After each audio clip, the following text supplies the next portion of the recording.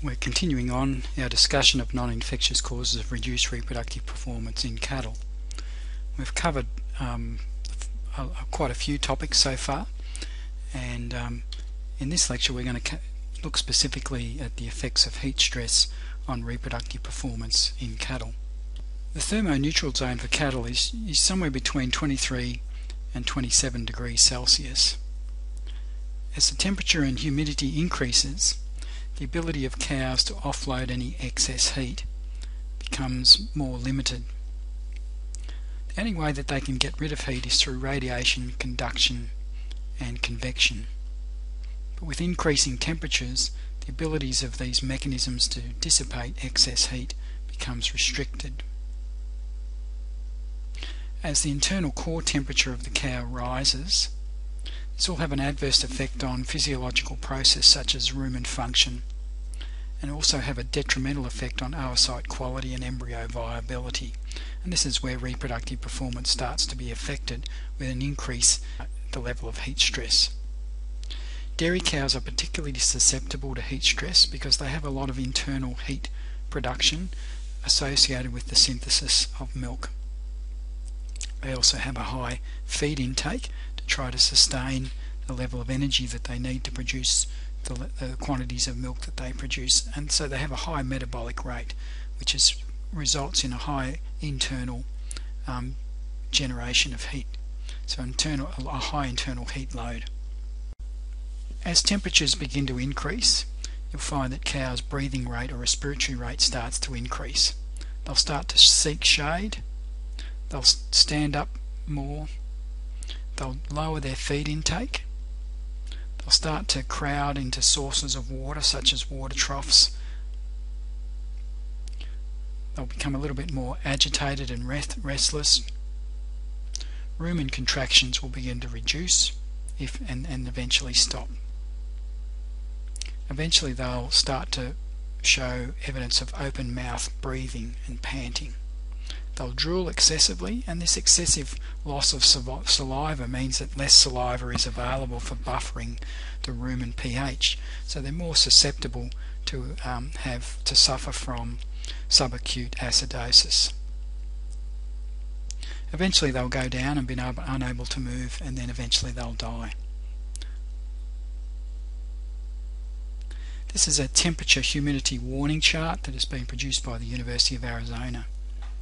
What it shows is that as temperatures increase, there's an increased risk of heat stress. Now this is exacerbated also by an increase in humidity. So cows can tolerate sort of higher temperatures up to a point, but as the humidity increases, their ability to tolerate those temperatures decreases and they become more stressed. So for example, a temperature of say around 30 degrees at a low humidity, cows can tolerate reasonably well, although not for very long, as you can see. The humidity only needs to rise a little bit, and you can see they're starting to get into mild to moderate stress situations.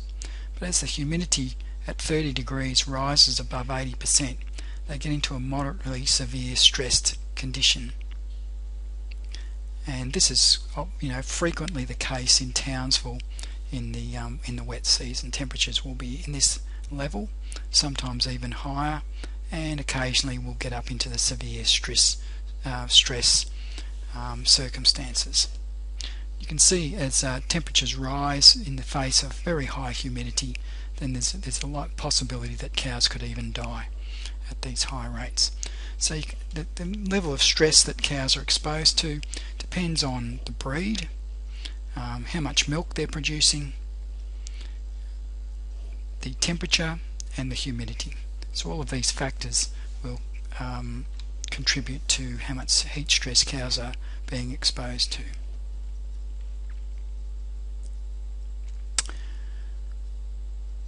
So this is just showing various zones in which you could classify the environment that cows are exposed to. The so-called thermoneutral zone. In this area cows are quite comfortable, they're able to dissipate excess heat, their internal body temperature doesn't rise. As temperatures rise above the thermoneutral zone in the order of 23 to 27 degrees, cows begin to get hot and their internal body temperature may rise.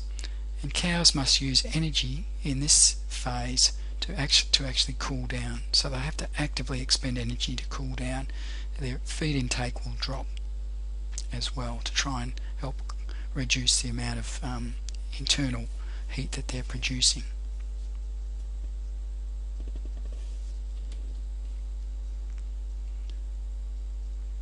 Heat loss occurs by conduction, convection and radiation. Obviously cows don't usually lose too much temperature through to the ground. They've only got a small surface area in contact with the ground, and as the temperature rises, the ground temperature also can get quite hot, so the ability to lose body temperature through conduction is virtually limited and doesn't occur at higher temperatures. The same with convection and radiation.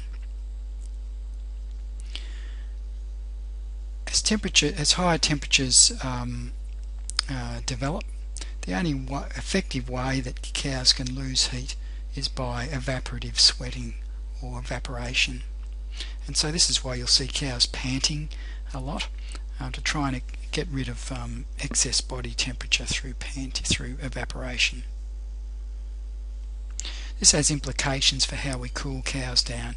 Once the temperature gets very high, the really only effective means of cooling them down is to just saturate them with water, if that's possible. This is a summary of some of the consequences of heat stress in cows. Fertility will be reduced when they're heat stressed. And this is particularly severe around the days from just before the onset of heat, a day before heat, to about 6 days following the onset of heat. So in the first week or so following ovulation and a day before ovulation, cows are most susceptible to heat stress. This is where the most severe negative impacts on reproductive performance will occur. You'll also get a reduction in the duration and intensity of estrus. Cows are less willing to show heat when they're heat stressed. In the case of bulls, they don't escape heat stress as well. Their semen quality will be negatively affected. You'll get a reduction in feed intake and ability to digest nutrients. You get a reduction in milk production and milk quality. So there's an increase in somatic cell count amongst other changes in milk quality. And you'll have a negative impact on cow health. It's decrease in immune function and a decrease in the buffering capacity of the rumen. So you get an increase in subclinical acidosis occurring. And we'll talk about these in a little bit more detail in the following slides. What are the impacts on fertility? Well, if you're breeding over the summer period where cows are frequently heat stressed, for example up on the Atherton tablelands during the summer period, you'll get a reduction in 6-week or 100-day in calf rates. You get an increase in the number of cows that are not pregnant at the end of the breeding season, so an increase in not in calf rates. Cows will show heat for a shorter period of time and will mount other cows and allow themselves to be mounted less. So you get a decrease in the length and the intensity of heats. You get a reduction in conception rates, an increased risk of embryo death occurring, and a decrease in calf birth weights and viability also occurs, particularly in the 3rd trimester of gestation. So these are quite severe economic effects of heat stress on reproductive performance. You get a decrease also in the amount of food that cows will eat. You'll get an increase in the energy requirements for cows to maintain their energy. So they're going to have to use energy to try to dissipate the extra energy that they're using. Their feed consumption will drop, dry matter intake will drop by 10 to 20% in the short term, and also perhaps in the long term depending on the length and duration of heat stress. They'll salivate more, and you'll get a decrease in rumination and cud chewing, and so you get reduction in the buffering that's occurring in the rumen. So you get an increase in the acidity of the rumen fluid. You get a decrease in the cow's ability to digest and absorb nutrients. So there's a negative impact on cow nutrition during periods of heat stress. Milk production will also drop by 10 to 25% or more, depending on the level of heat stress. In severe cases it might drop by 40%. Milk composition will also be affected. Milk protein percentage will decrease. Milk fat percentage is a little bit variable from day to day, but may be severely depressed if ruminal acidosis occurs associated with heat stress. So a reduction in milk quantity and a reduction in milk quality.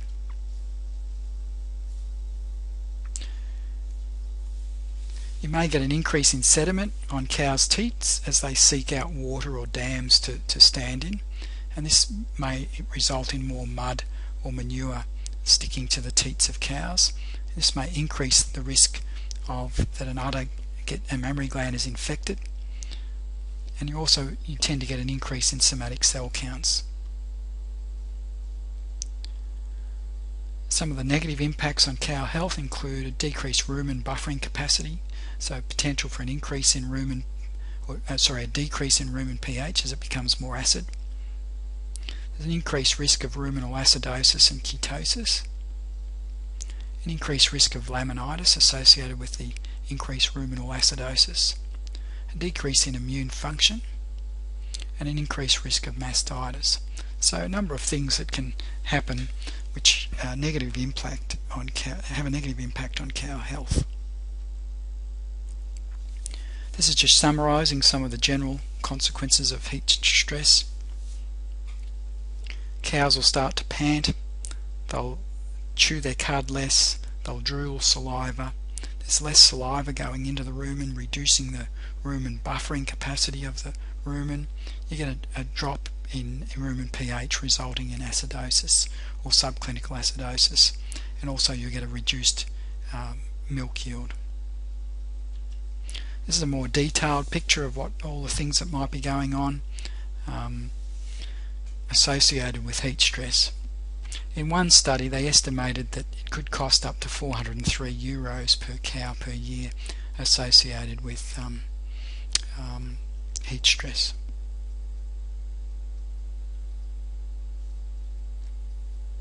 This is some data from other countries showing that in the US summers, which is opposite to the time of period to our summers, you'll get a reduction in the duration of estrus, and you'll also get a number of reduced mounts that cows are experiencing during estrus. So in summer they're being mounted less often compared to in winter.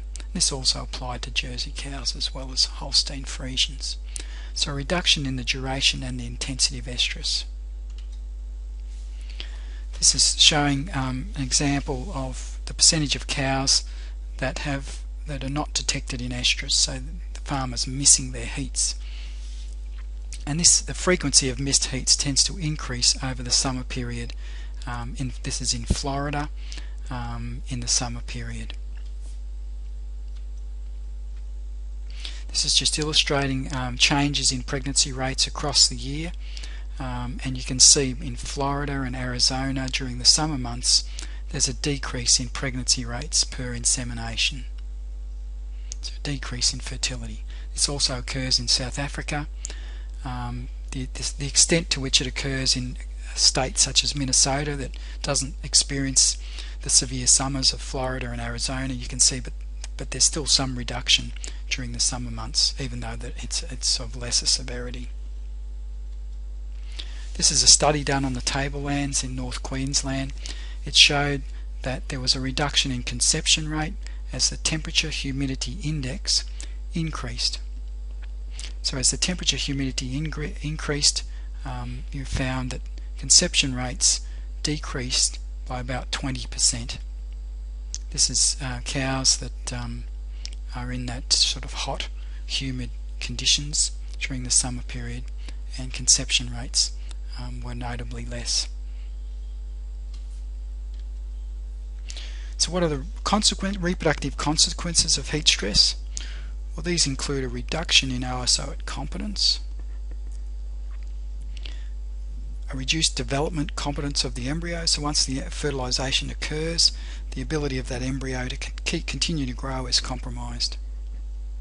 So you get retarded embryo development and an increase in embryonic loss rates.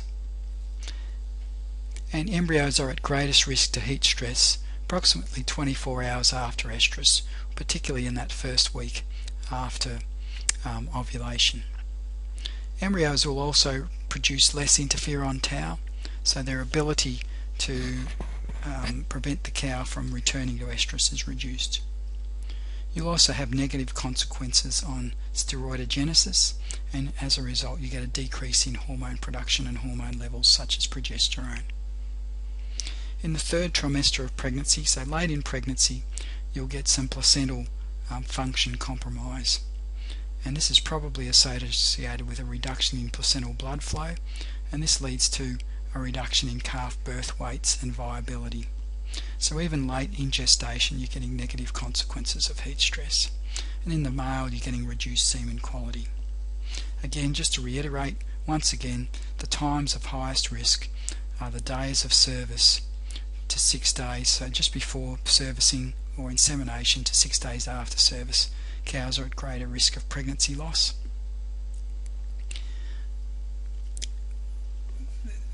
The effects of heat stress, though, can also have negative consequences on fertility, even for cows exposed to heat stress up to almost 2 months prior to service. So in the week prior to insemination, even up to 5 weeks prior to insemination, that also had a negative impact on fertility.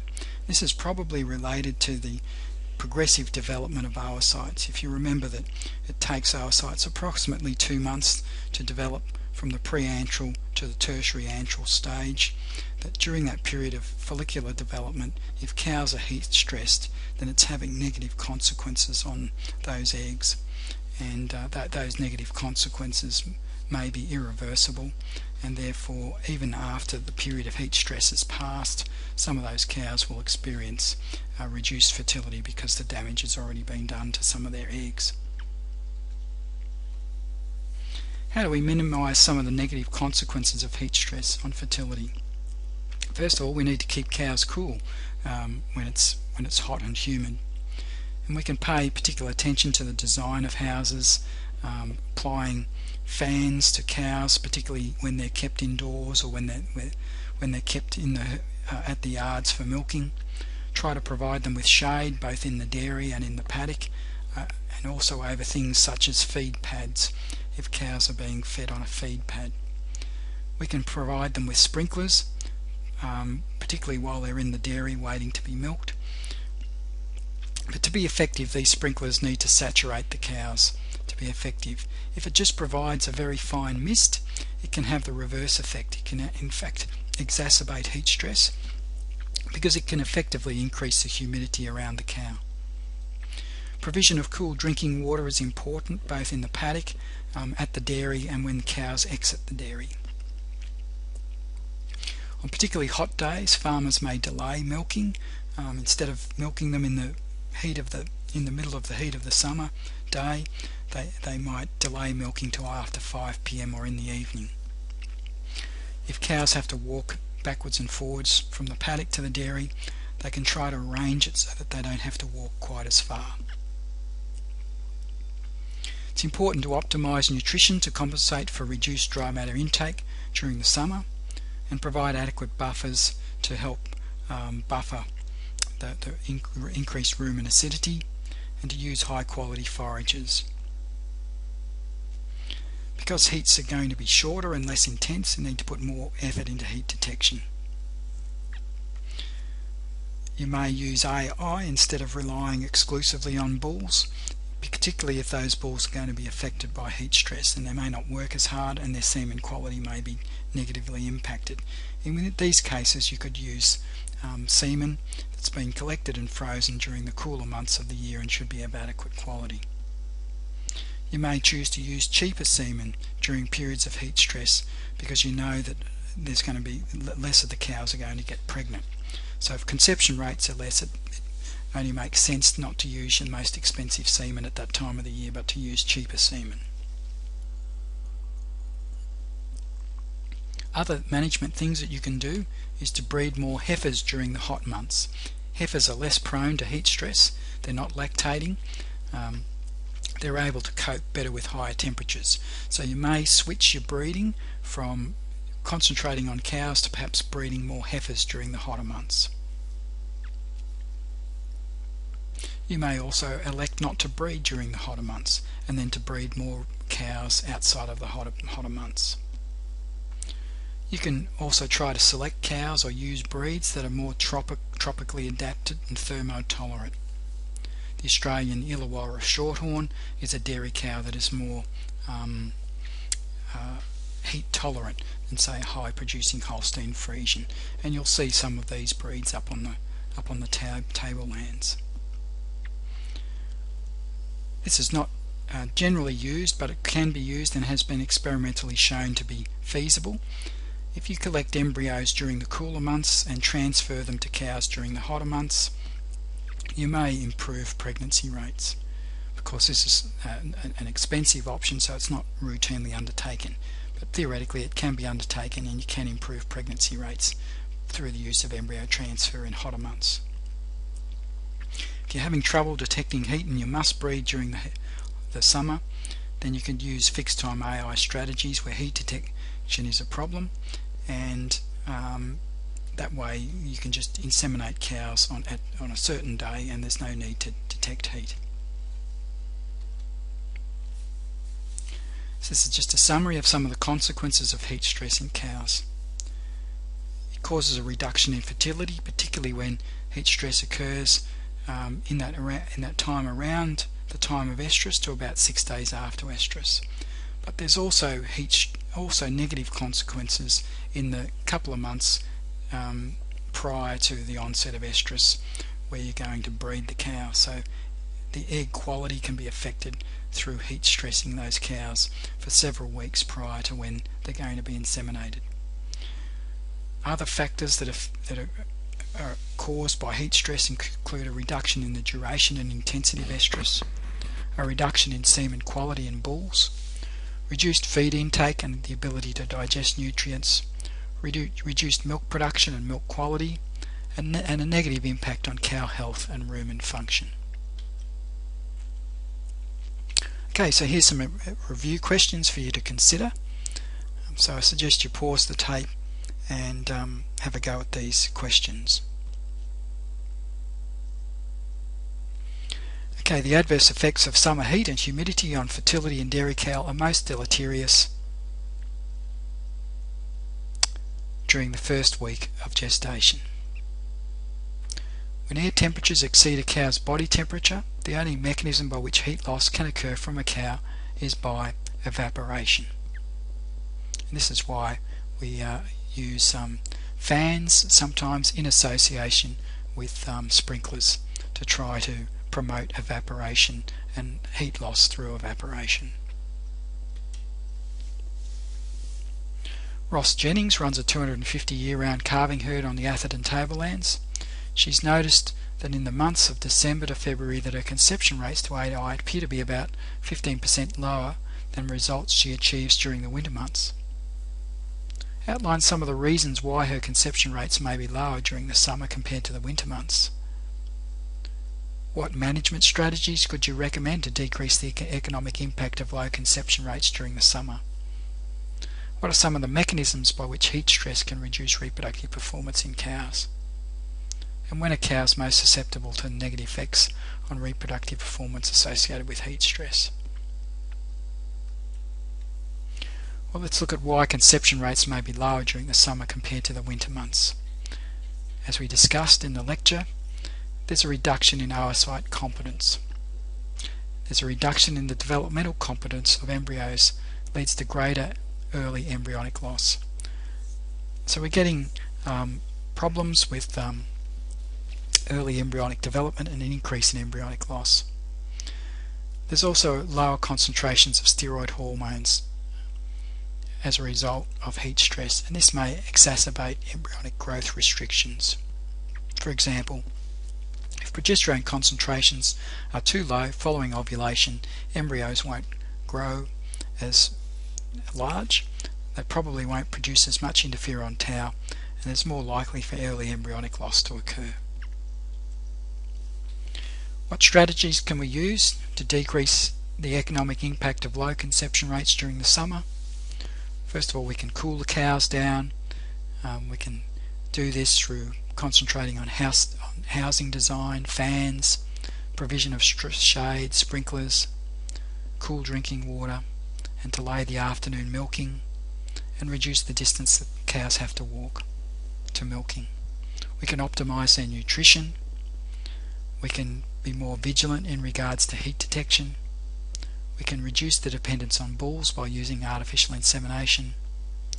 We can breed more heifers during the hotter months, as heifers are less prone to heat stress. We can genetically select animals that are more thermotolerant or tropically adapted. We could use embryo transfer in the summer months to try to improve our pregnancy rates, or we could use fixed time AI strategies where heat detection is a problem. So a number of things that we can do to try to reduce the negative consequences of heat stress. In addition, we could also breed more cows at a different time of the year and breed less cows during the summer, if that's feasible for your particular farm. How does heat stress reduce reproductive performance in cows? Well, it reduces oocyte competence, and it reduces the developmental competence of embryos, and so there's an increased risk of early embryonic loss. We get reduced production of interferon tau, a reduction in steroidogenesis, and a decrease in hormone production. This can result in shorter and less intense periods of estrus, but also because cows just simply don't want to be that active when they're hot and stressed. In the third trimester of pregnancy, we can get a reduction in placental blood flow, and this can compromise calf birth weight and viability following calving. And in the male, we can get a reduction in semen quality. And cows are most susceptible to the negative effects on reproductive performance associated with heat stress -1 to 6 days post-service. Cows are affected at other times, but the most severe negative time is during this period within the first week after mating.